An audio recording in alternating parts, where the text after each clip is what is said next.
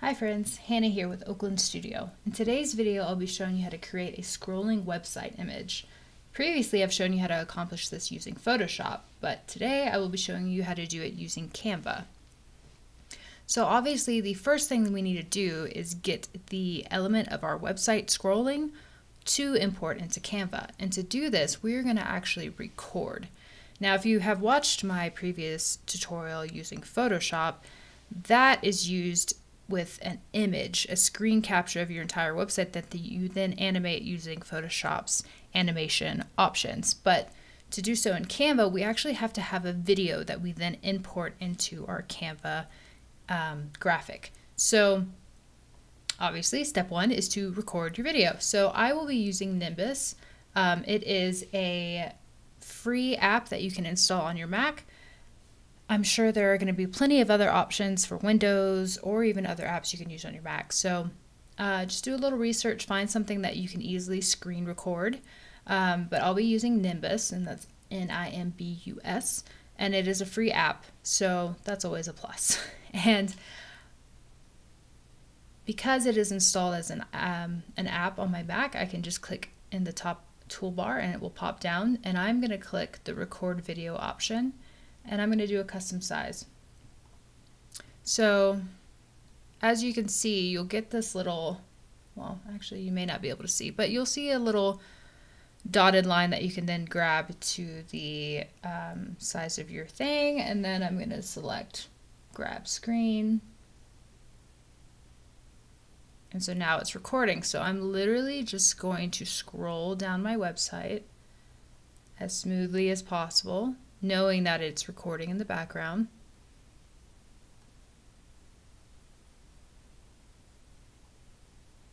Sorry if this is boring.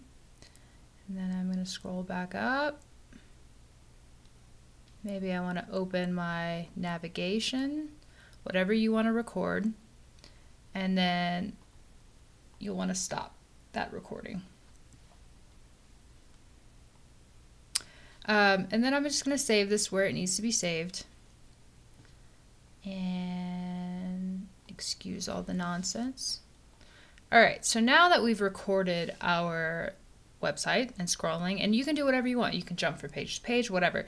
As long as you're recording your screen, we're going to go into Canva. And the size of the page doesn't really matter. If you're using this on Pinterest, keep that in mind and do a Pinterest-sized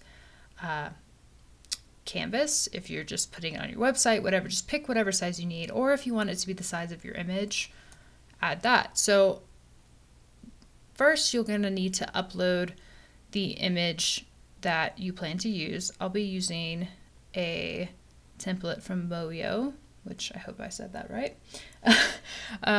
Anyway, and so this is the image that I want to use to have my website scrolling through, and I'm just scaling it up because you can do all that kind of stuff in Canva easily. Now you have your image in here. You're going to go over to elements and just scroll down, and you'll see stuff called like frames and grids and things like that.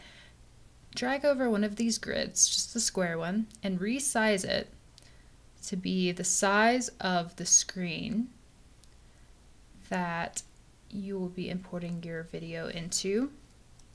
And I'm just using my arrow keys to shift it up and try to get it to be, you know, in there perfectly. And for your sanity, I won't tweak it anymore. All right, so now we have this. So we drag your video from wherever it is and upload it to Canva. And then maybe I could do this. Yeah, so as it's uploading, I need to see. Yeah, so I'm going to mute it because I have myself recorded twice. So I'm clicking on my video, clicking on this thing here, and I'm just muting it because I don't want to hear myself talking about what I'm doing in my video. So once you plop that in there, as you can see, it's going to play your video as it's scrolling through the image. And that's it. Like I said, it's super simple. You can add text on here, whatever you want to add. And then you just have to go up here to download, and you're going to want to download it as an MP4. So if you're uploading this to Pinterest, if you're putting it on your website, whatnot, because it is already a video, exporting it as a GIF is not going to necessarily work. So you're going to want to export it as an MP4 video and then click download. Once you finish downloading it, you can upload it to Pinterest, your website, wherever you want to get this thing going, and it will automatically play. You don't have to worry about it, being stuck in this frozen state. It will be in a state of autoplay, so that it looks like, an animated video. So, super simple. I hope this was helpful. If you have any issues or questions, please add them in the comments below. And of course, please please subscribe.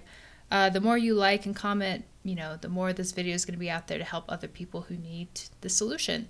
So, thanks for watching.